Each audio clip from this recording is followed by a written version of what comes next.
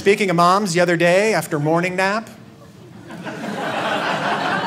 my mom, Pat, came down to the basement even though she's not allowed to without permission.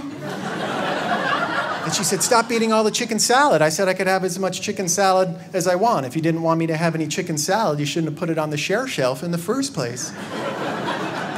And she got really mad. She says, no, don't eat the chicken salad because it might be tainted with that avian bird flu that's come back and has already killed a couple people in Canada. And a couple months before that was the E. coli that was in the Chipotle burrito place. And a few years before that was the salmonella that was in the spinach, and a bunch of people got sick from that. And then before that was the listeria in the cantaloupe, and like 30 people died from that. And a few years before that was a mad cow disease that came a couple different times. And then before that was that tainted apple juice that killed some people. And a couple years before that was that tainted OJ that killed 2 people with a knife.